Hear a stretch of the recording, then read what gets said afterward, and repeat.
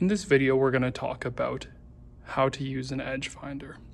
What an edge finder is I put this in the spindle of my machine and then I feed it in until it starts to run true, and then it's going to pop off like this with a distinct wobble. Now what this does is it tells me that the edge of my edge finder is in contact with my workpiece.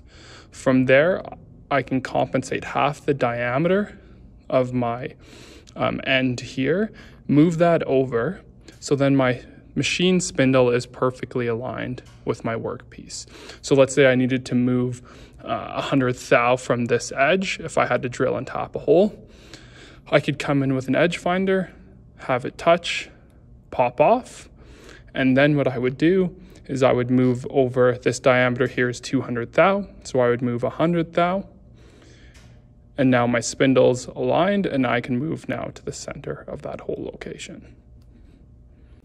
I always use a collet. So a lot of people use a drill chuck when they're using this, and that's not ideal because my drill chuck is only holding it in 3 places.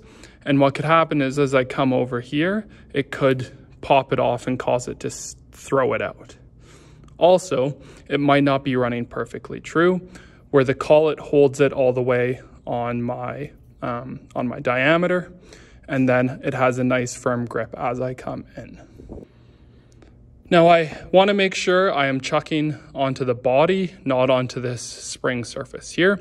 What this pointed edge is used for is if I had my workpiece and I needed to line my body to the hole, I could use that and have it bring it in till it runs true. So I could dial this, dial here. I could also use it to find, I can use it somewhat as a wiggler to help me locate an edge. So I'm going to put this into my machine.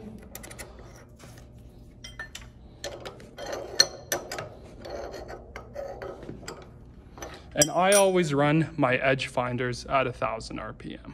Workpiece now close to my edge finder. And again, this is for my dice project. For this first one, I'm just going to find the center of this block. I want to make sure this edge is deburred because if there's a burr or a part sticking up there, it's going to throw off my readings. So there's a few ways I can find center now. The first way is I can touch here, zero my DRO, touch here, and then come half the distance. If you don't have a DRO though, what you might want to do is touch the edge here, measure this, and then move half of the distance. If you do it the second way, you have to accommodate for the thickness of your edge finder. I'll show you how to do it both ways. So I have my RPM now set to 1000 RPM. That's what I want to run my edge finders at.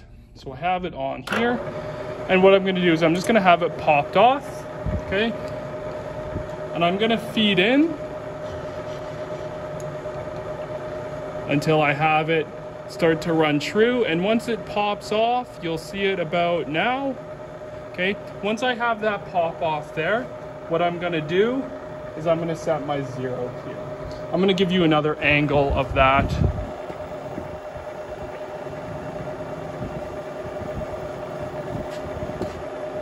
So I have it popped off, okay?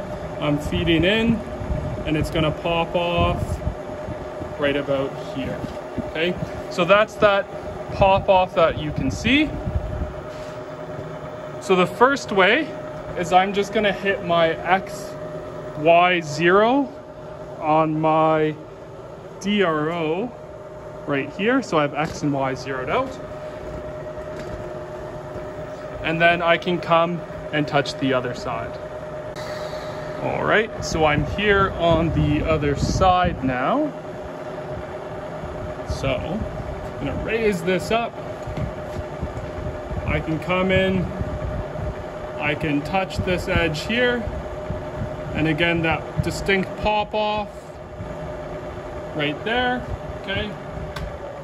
I'm gonna shut this down, and if I look, my DRO is saying 1.640, so what I can do is I can divide that by 2 and then come to the center. So that would be 820. So if I came here, I could go my 820, I could zero it out. Then I would just need to do the same in this direction here.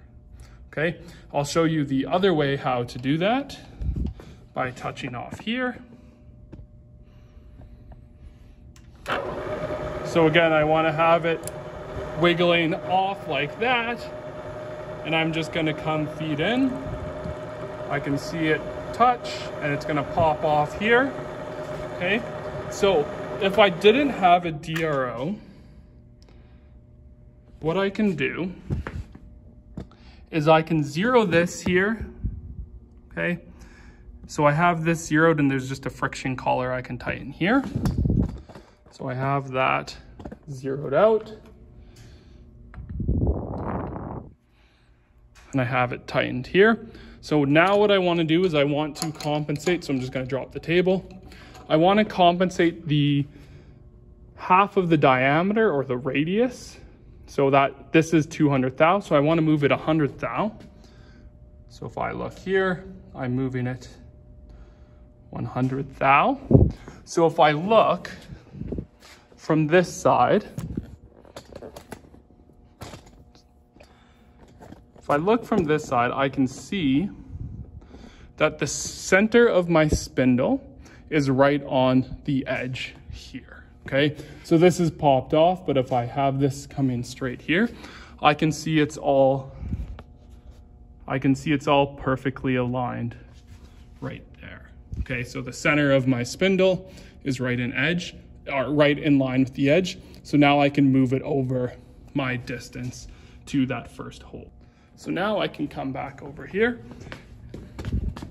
I'm gonna re-zero my handle and then move the distance.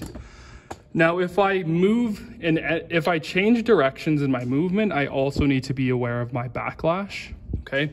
So just keep that in mind. There's a video on lathes where I talk about backlash, and that still applies here. So I'm gonna move now the distance that I have. So that's 2, 4, 6,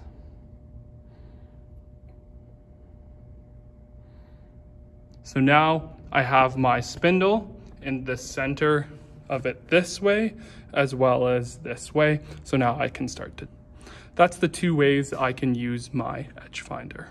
Thanks for watching.